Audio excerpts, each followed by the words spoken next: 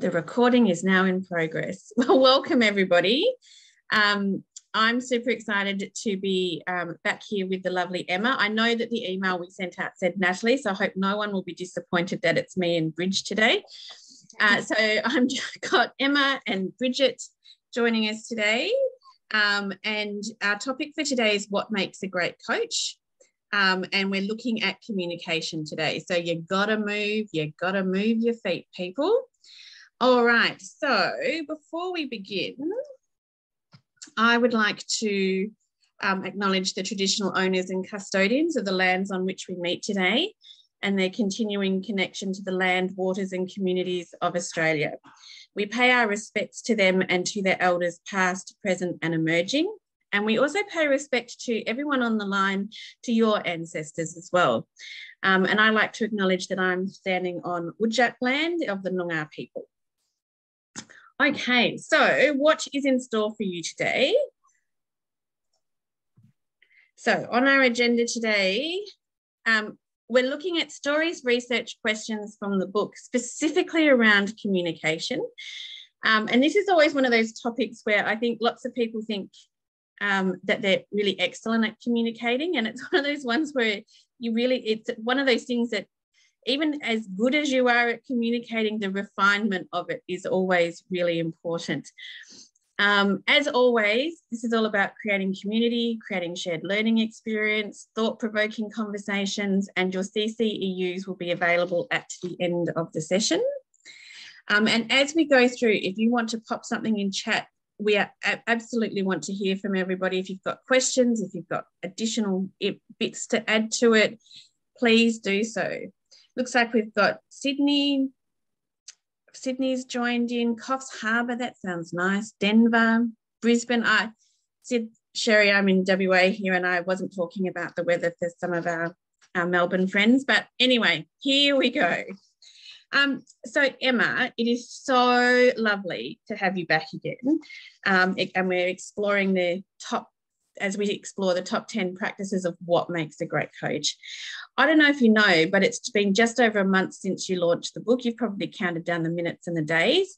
Can you share with us what have been the highlights for you since the book was launched? So thank you, Paula, for first of all having me on your coaching podcast again, and of course to Bridge as well. So I definitely would say that the highlight for me was the weekend that we launched. On the Sunday, I had an in-person book launch here in Denver, Colorado. And I've even thrown it out here early on this podcast to both Paula and Bridget. Maybe Paula could fly in from WA, but I can't wait to have one in Melbourne as well, just in case anyone wants to fly down from Coffs or Sydney for watch this space, maybe end of November. But my in-person book launch, I gamified the whole book launch. I didn't do probably what's called a traditional book launch, as in I had everyone in the audience have to meet somebody, have to find somebody who's a coach. They had to ask them what their strength was as a person, and what they thought makes a great coach. And then I put it into a big pot and drew out prizes every 10 minutes based on all of the 10 practices. Wow. So people were like, this is like a game show. And for me, it was like, I couldn't think of a better way to launch a book. And the photos from a professional photographer who is one of my close friends, who I said, oh, do you mind taking some pictures? I didn't know that she was a professional photographer. Mm-hmm. So long story short, she took some images. They are amazing. I can't wait to share them this week, no doubt, on social media and share them with the Open Door alumni as well. But just the energy of having people there that resonated with the book, liked the content, enjoyed the simplicity of the format, and all the things that Natalie and I wanted people to feel.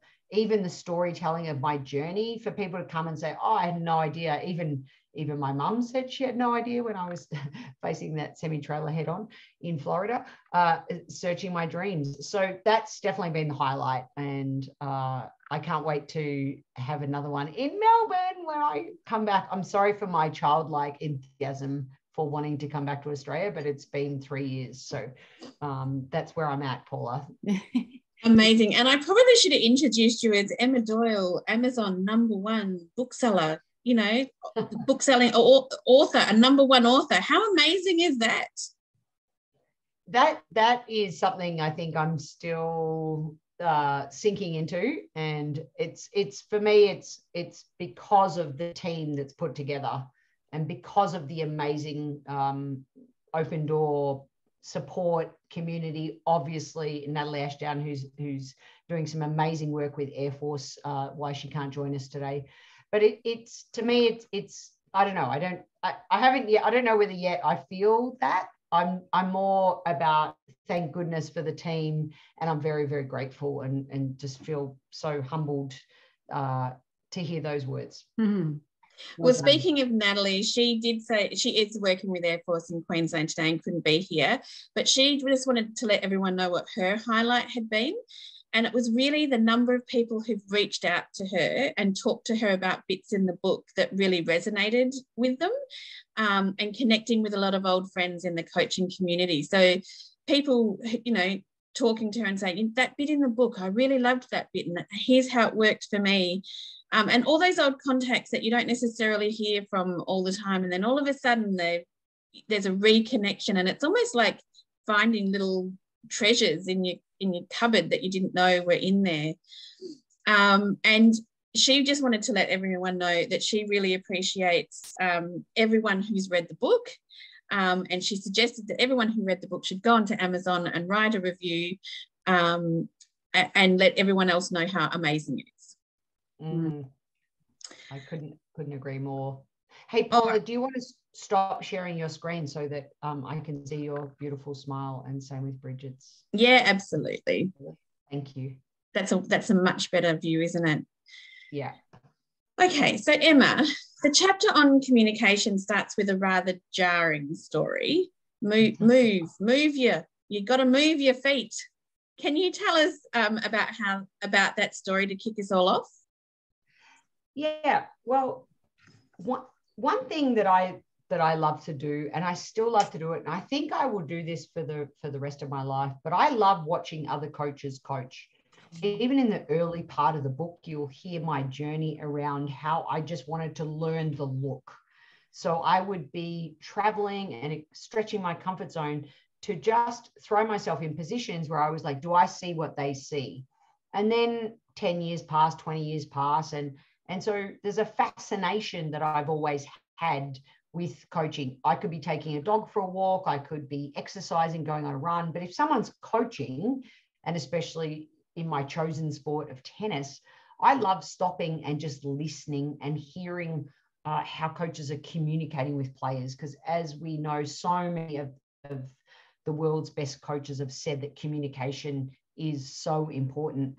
And I'm fascinated, and equally, I put the disclaimer out there that I don't always know the background behind what I'm watching.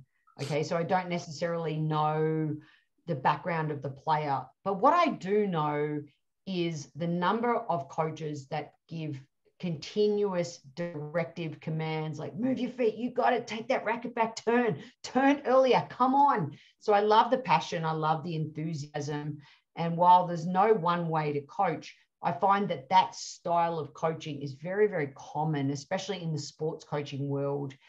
And the story is, for me, and the reason why I love to watch other coaches coach is because when I got off the tennis court, and I know we're probably going to touch on that later in one of your questions, but when I really learned from the open door coaching methodology that there was a whole nother world of not filling in the space continuously, not just because I'm a subject matter expert, not having to continuously talk or use directive commands or inspire somebody just by yelling and telling.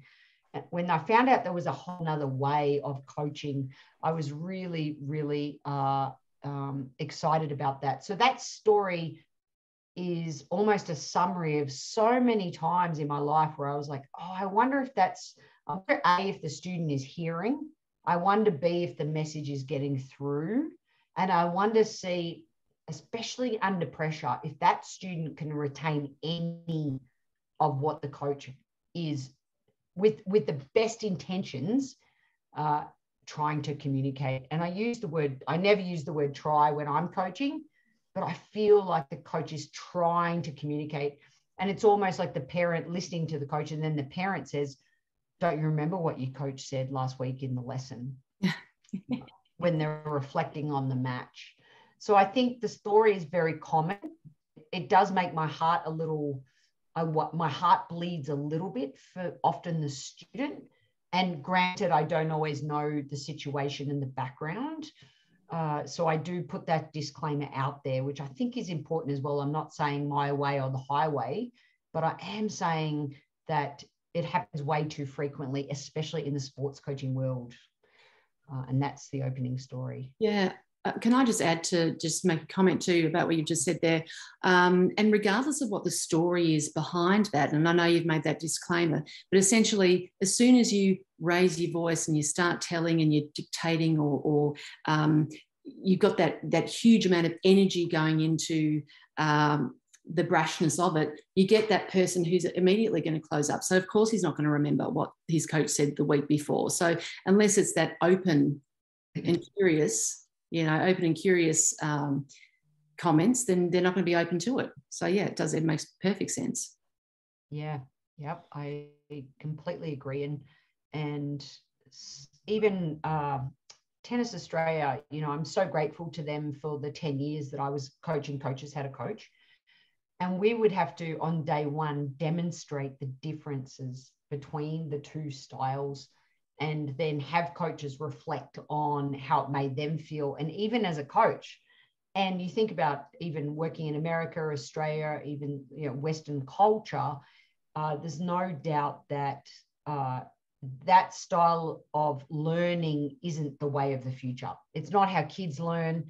It's not the way that people now that were kids of even Generation X, for example, are now in the workplace, not how they're learning. And that's why I'm also really grateful. One of the coaches who I mentioned in this book, Paula and Bridge, is Emma Burgic-Bako, and she's from Bosnia. She was an exceptional tennis player.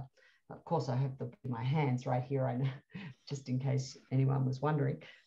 But imagine growing up in Eastern Europe.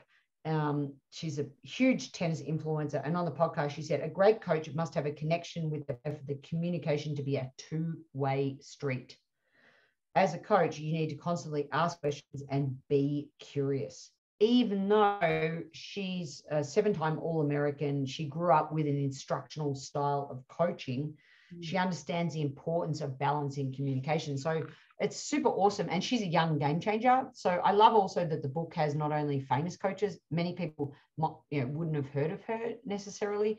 So, but she's in there because she's someone who's come from that style and recognizes the importance of what we're talking about. So I just wanted to throw that one in there.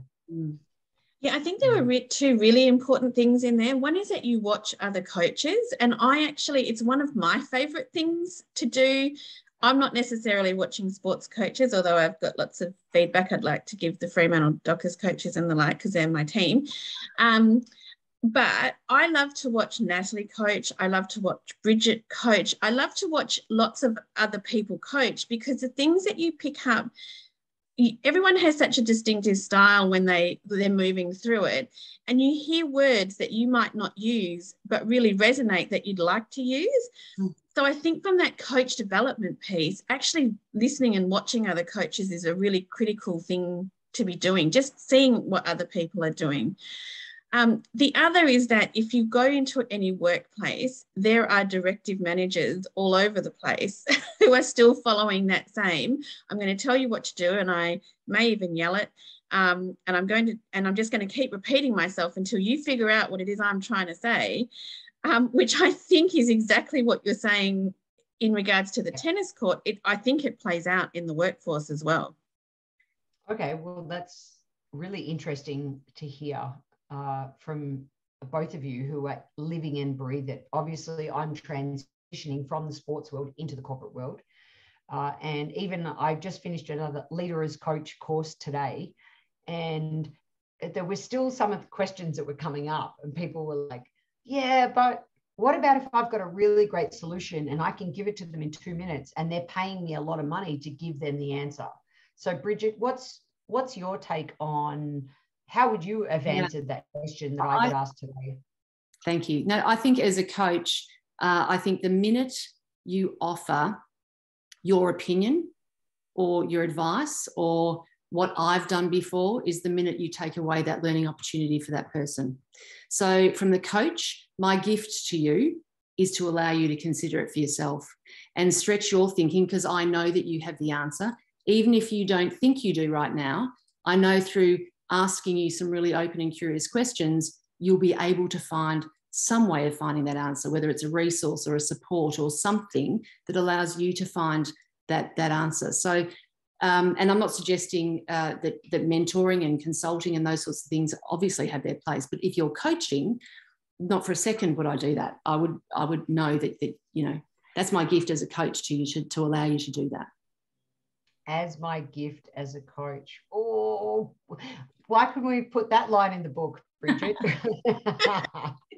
I think it's really important. I think it's a really important point that I might have an opinion, I might know something from experience, I might have, what have you, but that doesn't mean that that's the right answer for you. It may be an answer, but I know that you're going to feel so much more fulfilled when you find it out for yourself than hearing, what I say. Version 2, I think I'm going to add, I've just written that one down. I hope everyone else has too. So Bridget, whenever you ask why you're here, that's the reason that you are here. I could say something else too. I was thinking about the whole telling and what have you, and I think it's important also for us to remember, Emma mentioned, how do you take on that learning with that yelling, but also too, I think it's important to recognise what our learning styles or our learning preferences are as well. It's not just about that, that auditory, hearing people tell you all the time, telling you over and over again. So, what is someone's learning preference? Do they want to see something? Do you need to show them something? Do they need to try something on? Are they highly kinesthetic or visual? Do they need to process that information, auditory, digital?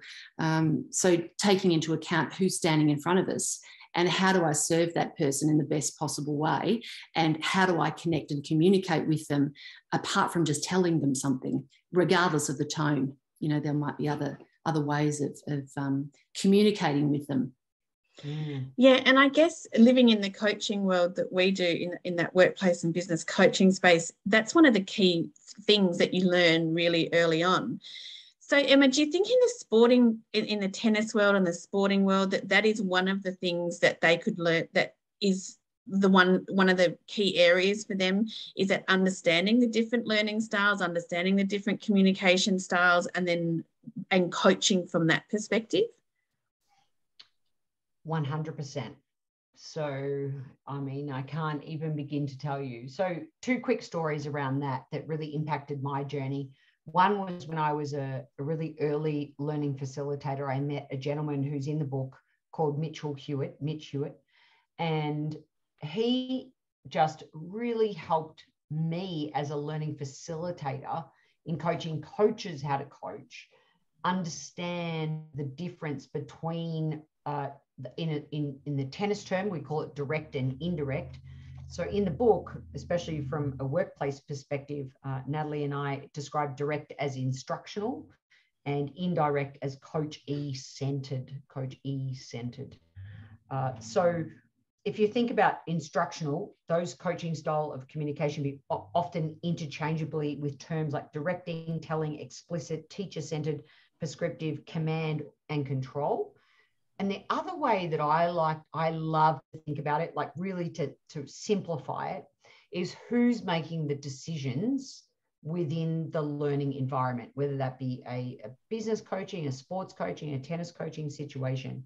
So I really love that, as compared to if we look at the coachee-centered communication style, can often be used interchangeably with terms like collaborative, partnering, guiding, discovery, inquiry, and questioning, which again relates to who's making the decision within the session. if the students or the client is making the decision, or the team member is making the decision within the communication style, that's coachee-centred. So I just think that's a good clarification. And Mitch Hewitt he's the first person that helped me understand the difference between the two. And then it was Natalie Ashdown that just, I want to say, just gave me a big, like that. But she did, right? But she asked me to run a session with one of my close friends and who's an amazing person, Erin Redden. We were partnering in this role play situation, and she told me that I wasn't allowed to give one directive command. I had to only ask questions for the entire session. So that was my biggest aha moment around the two different styles. And in the tennis world, we say it's not one versus the other. Okay, in the sports coaching sense. What Natalie and I describe in the book, though, is that while it's not one versus the other, most sports coaches live permanently on the instructional style. So can sports coaches and tennis coaches, back to your original question, Paula, can they learn from the business community? 100,000% yes. And as Bridget alluded to, can they then adapt their communication style based on the learning preference and based even on your own the way that you naturally like to communicate as a human? 100,000%. And that takes years of practice. And it's not something you just pick up overnight, but it starts with conscious awareness. And I still, even as running my Leader as Coach course today, and it runs over 2 days, as you know, it's open doors methodology. I picked up my own language 3 times, and I called myself out as a learning facilitator in the program to highlight my language of how I made an unforced error around a question or around a reframing of a word like but, when I negated every positive someone had said accidentally, subconsciously. So I was bringing that up because it's so in my conscious awareness around how I can do a better job, as we all can do a better job. So yes, and can I just say also, my favorite part of the book, honestly, is how sports coaches and tennis coaches can learn from the business coaching community, and how the business coaches can learn from the passion and the purpose and the decision making and the belief part of the sports coach, which the sports coach has. So that's probably one of my favorite overarching concepts of the book. So did I answer your question, Paula? You sure did. And about I don't know, 15 years ago or something, I introduced a leadership program into a organisation that was very sports minded, and we called it Every Manager is a Coach. And the first bit was, if you talked about your team on a Monday morning and their performance of last week as much as you talked about your sporting team, it would be a really great place to start. Love that. Yeah, so I agree. I think there are some absolutely beautiful links between the business world and sporting, and that the sharing of that knowledge and leveraging off the strengths of each one can really propel each side. So unless anyone does anyone on the line have any specific questions for Emma at this stage? Also, I love the use of, you said unforced error. There's the I love that. Yeah. Yeah, just comes naturally, doesn't it, in her speak. So yeah, but I think that behavioural flexibility to take what we know as workplace coaches and what you know as a sports coach, and you're pulling out all those parts to serve that person in front of you. How do I serve that person the best possible way? What do they need right now? And it could be a balance. It could be that you're purely coaching. What is the agreement between that relationship, those two people in that relationship, whether they need a bit of guidance and mentoring and what have you, or is it purely a coaching session? And like that person that you mentioned before, Emma, what would you do in that situation? What is the role that person's playing in that relationship? So in terms of the response that they might give. All right. So just to finish this off, I would like to ask both Emma and Bridget what your top key tips are for working on practicing your communication. What you go right, for? I'll kick it off. It would have to be I'm going to refer to practice 8, curiosity. So number 1, if I'm super curious, and I'm going to learn about your developmental needs. So once I've got that under my belt, then I'd say tap into practice 7, listening. The more we can enhance that listening, so that then tap into the practice that we're talking about tonight, which is practice 9, adapt your communication. Because my biggest aha moment came when I removed myself off a tennis court, and I realized I had to change my communication to bring out the best in somebody else, rather than, hey, come with me and I'll make you better. It was not about that. So they're my 3 top tips around how I would go about that.